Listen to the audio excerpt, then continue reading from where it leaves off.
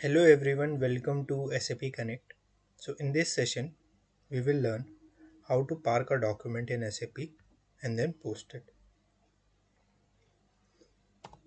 So before moving ahead, let me log in first. My client is 800.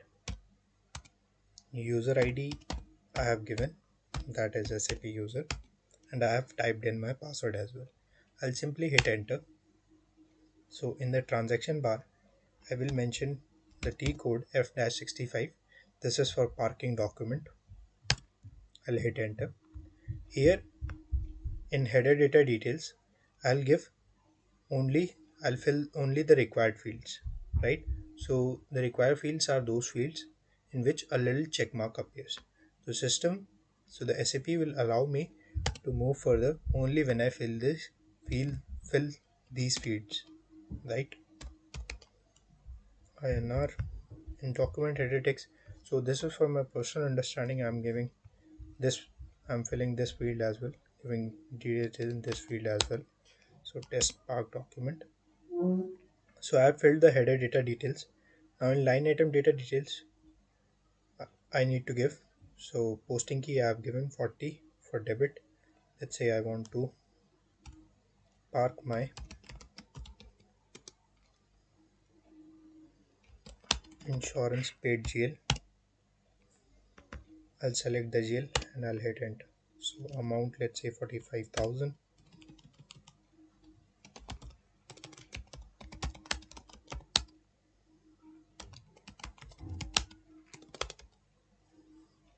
So I've given the text and amount for the debit detail, for the debit line item detail. Now what I will do is I can simply click on document and park the document from here in this state as well, right? I have given only detail of first line item, that is the debit line item details, and I can park it right now as well. But in this case I will not park it right now. I will give the second line item detail as well, right?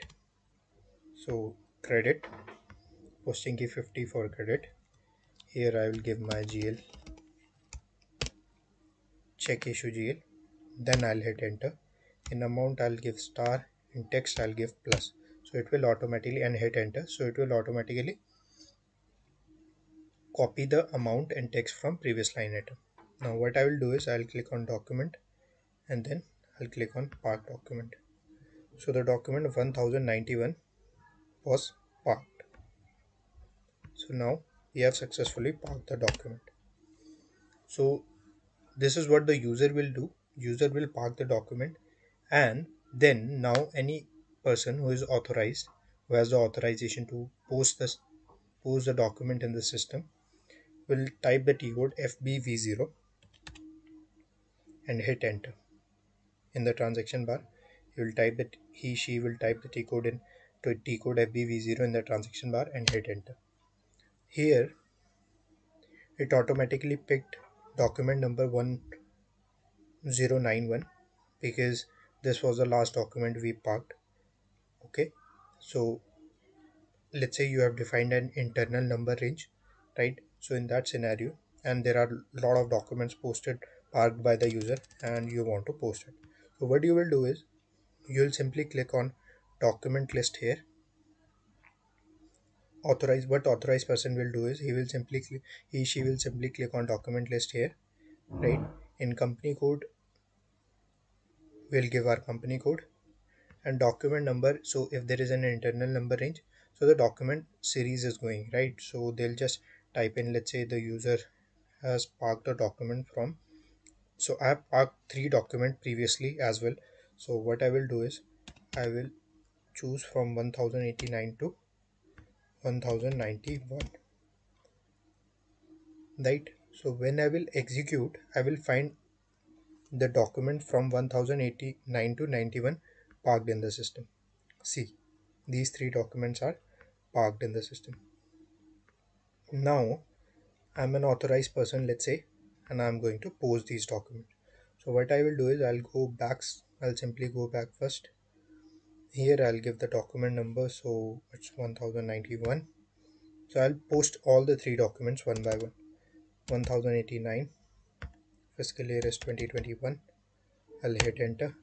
So now I'm an authorized person.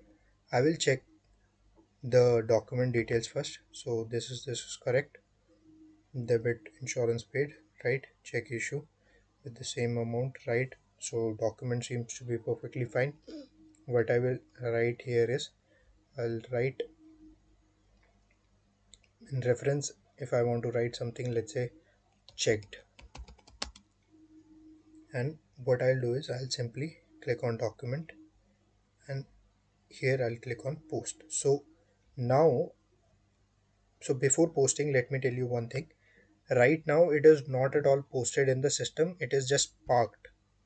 After clicking on post, it will become an accounting document, fi document, finance document, right? Right now it is just parked into the system. So that is why this is the authorization of posting the park document is given to the authorized person only, so that he can, so this is basically for a re-verification that any document which you are posting into the system is perfectly fine and checked. So here I'll post it because it is perfectly fine. So it is asking for value date, right?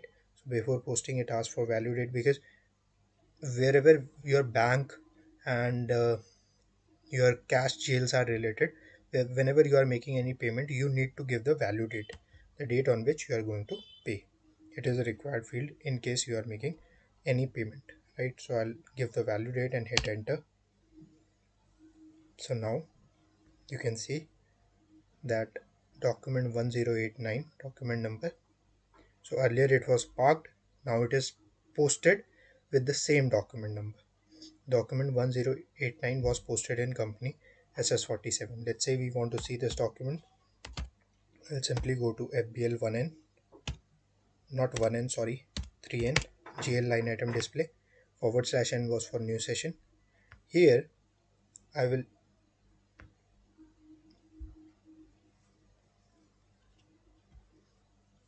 so there is a better way of seeing it. I'll simply type in the transaction bar, type the T code FB03 in transaction bar and hit enter. Here 1089 document it already picked, right? I'll give my fiscal year only and hit enter. So this is the accounting document now. Reference checked, right? General ledger view. Here it is showing ledger OL, that is your leading ledger, right? And you can see the document here. Now it's posted into the system. So this is how we park and post the document in the system. Let me go back to the post. Let me go back and post other two documents as well.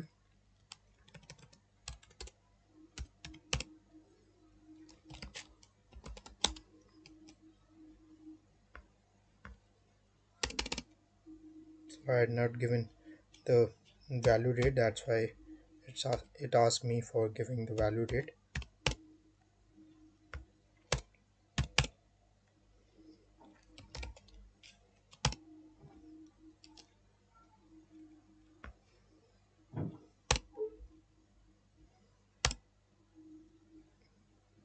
Now all the documents are posted into the system and there is no park document left, right?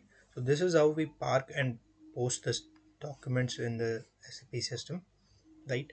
So the basic difference you need to understand between holding and parking the document, I've already made one video on holding the document and then posting it, and this was a video on parking the document and then posting it into the system. So the basic difference between parking and holding is, in hold document the same user is going to hold the document and then post it later, but in park document the user will simply park it into the system, right? And after that any person who is authorized will complete the document if it is in incomplete stage, right? If the user has given only one line item detail, he will give the second line item detail, right? And he will re-verify, he will recheck that whether the user has parked the correct document, the amount is correct, anything which is required. Like in this case, in this video, we understood that we had not given the value date, the user. Let's say we were the user and we were the authorized person as well, right? So we have not given the value date, so it showed an error. So we give the value date and then posted it into the system. So this is how the process is.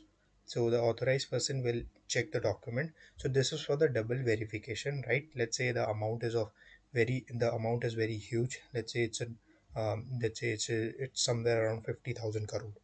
So when you are going to post it into the system, right? So an authorized person should check, right? So what we can simply do is, let's say we will tell the user to only give the debit line item details and the header details, right? After that, an authorized person will come and he will just open the T code FBV0. Then he will enter the document which was parked in the system.